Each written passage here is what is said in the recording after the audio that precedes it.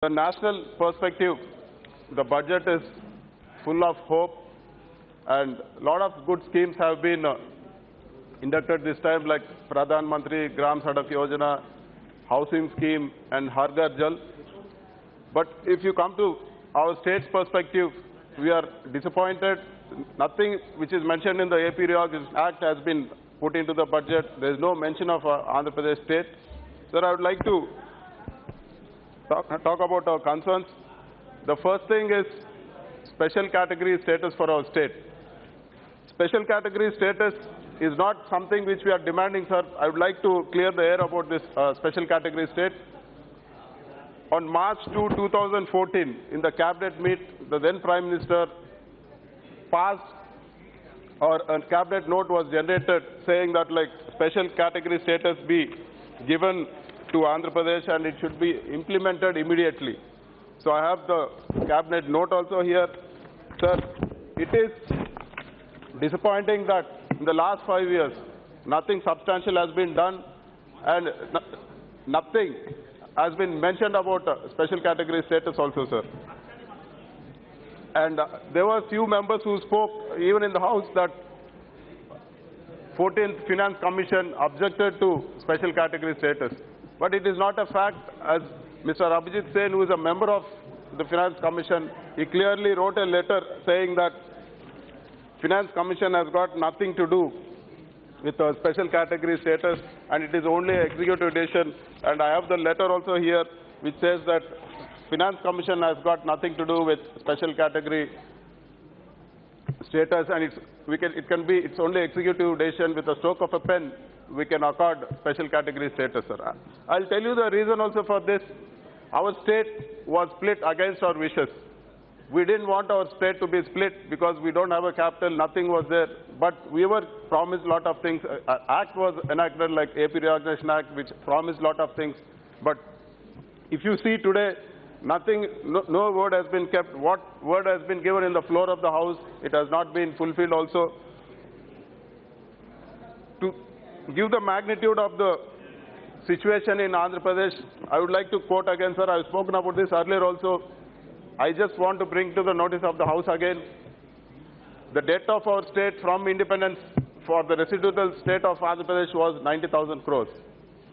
And in these 5 years, our debt is now, it's like huge, 2,60,000 crores, and we are having an interest burden of 20,000 crores per year. If this is the situation in a couple of years or after 3 years, it will be difficult for us even to pay our salaries, sir, let alone development of the state. And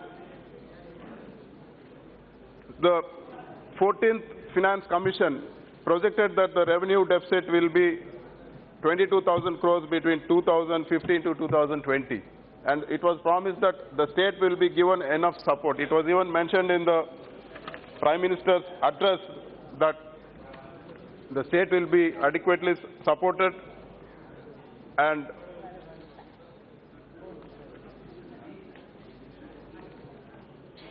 but if you see, sir, all the words given in the floor of the House, what has been done, nothing has been done, sir. They are not keeping up any promises. We want support to our state. We've been unjustly divided. We expect support from the government. It is right time to act also, because the 22,000 revenue deficit which was expected in the last 5 years is close to almost 63,000 crores. Like, how do you expect a new state without a capital, without proper infrastructure to generate such amount? And that is our question, sir. And a lot of industrial incentives have also been promised, and 1 or 2 incentives have been announced for our state.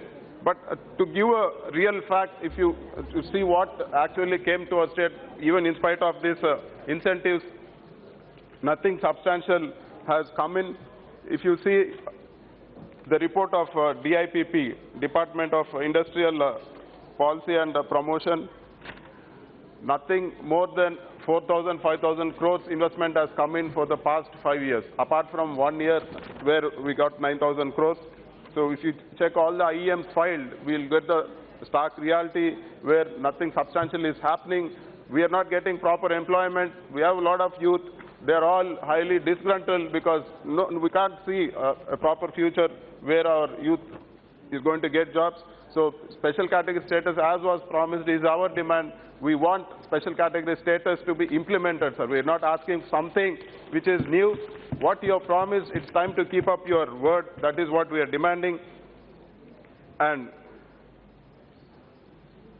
if you get into this AP Reorganization Act, which was passed in the floor of this House, a lot has been promised. Like for us, a steel plant in Kadapa had been promised. There's no mention in the budget. There's no fund allocation for that. We've been given for backward districts like special development package, but even the funds allotted have not been released for the past 2 years. And even if you see in the Prime Minister's speech, it was told that a development package in the lines of Koraput, Bolangir, Kalaandi package will be given. But there's nothing, there's no mention also. And even a package like Bundelkhand, a special package like the Bundelkhand package will be given. But so far there's no mention at all. The AP Reorganization Act clearly states in Section 94, Para 1, it says the central government shall take appropriate fiscal measures, including offering of tax incentives to the successor states to promote industrialization and economic growth in both the states. We would like to know what you have given in the past 5 years and what is the result of that, sir. We'd like the minister to specifically talk about that. There's no mention of the Duggarajapatnam port or the Vizag-Chennai industrial corridor. Sir, even the metro rail project is going at a snail pace. Nothing has started. And let alone the Visakhapatnam, Tirupati airports, they were promised to be international airports. You forget developing the airports, sir. The flights now are getting cancelled. We've requested the minister not to cancel the flights because of our state should be treated in a special way. Sir, one more thing. The Polavaram project is like lifeline for our states, very important. I would like to bring to the notice of the Honorable Minister that Polavaram project is a national project which was supposed to be built by the central government. But a part of the India government's decision was that the state government would construct it.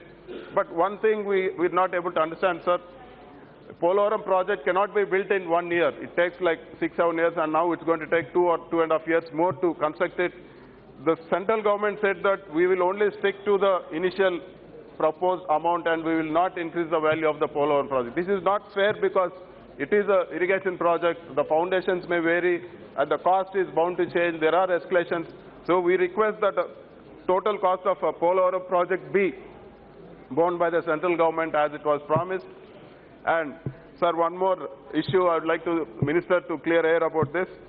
The 15th Finance Commission, as part of devolution of funds to the states, is taking the 2011 population census.